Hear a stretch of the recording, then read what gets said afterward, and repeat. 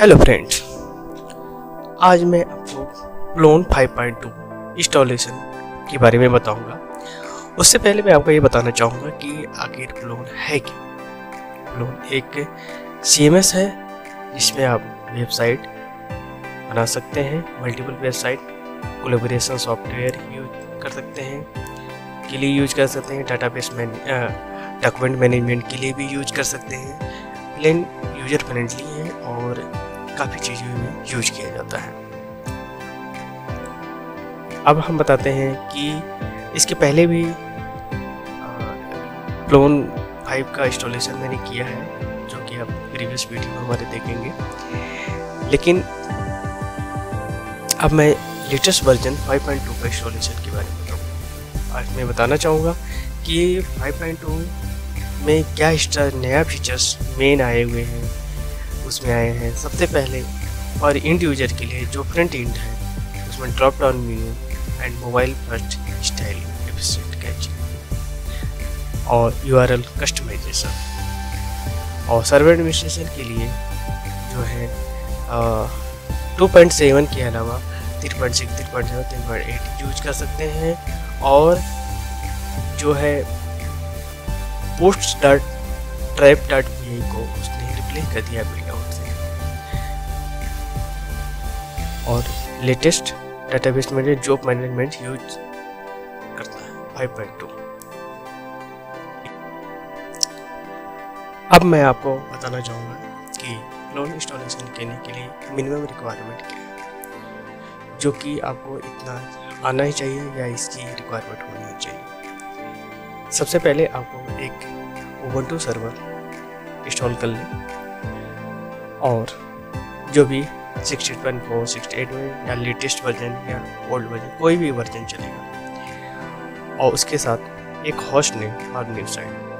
अगर आप internal site के लिए यूज कर सकते हैं या इंटरनेट के लिए यूज कर सकते हैं, कोई ज़रूरत नहीं है कोई डोमेन के लिए।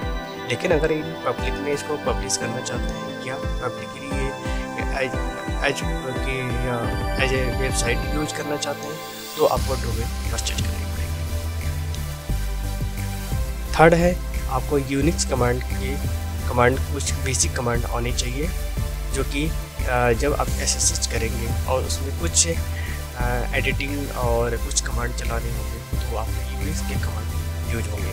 वैसे इसमें इंस्टॉलेशन के दौरान मैंने जितने भी कमांड यूज होते हैं मैंने सबको डिस्क्राइब किया है, तो आप उसकी हेल्प से आप इंस्टॉलेशन कर सकते हैं।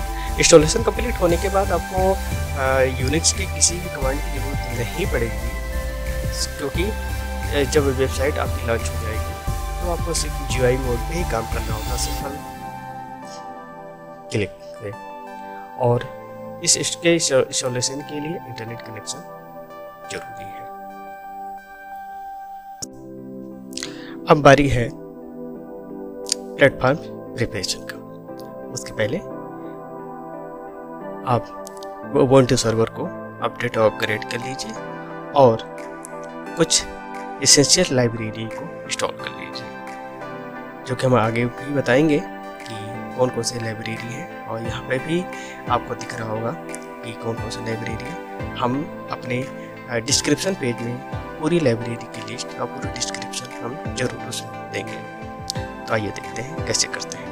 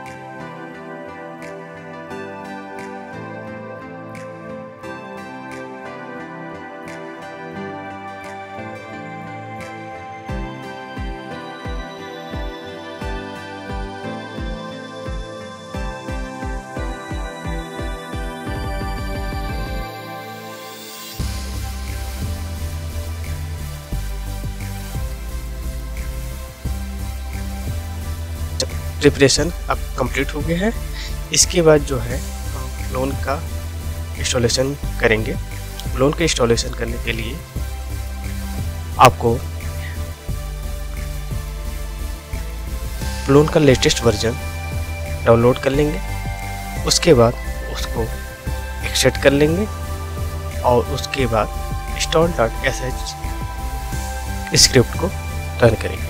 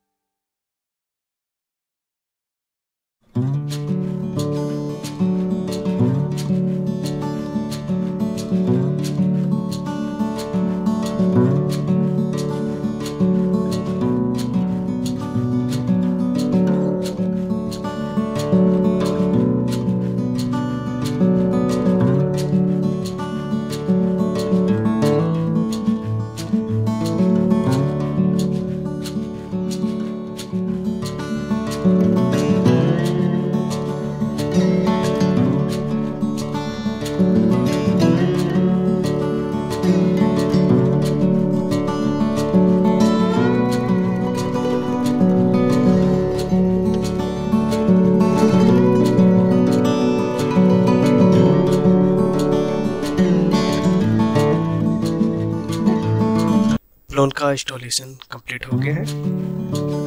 अब इसके बाद हमको क्या करना होगा कि प्लोन की जो सर्विसेज है, हम चाहते हैं कि जब OS स्टार्ट हो उसके साथ साथ ही प्लोन की सर्विसेज भी स्टार्ट हो जाए।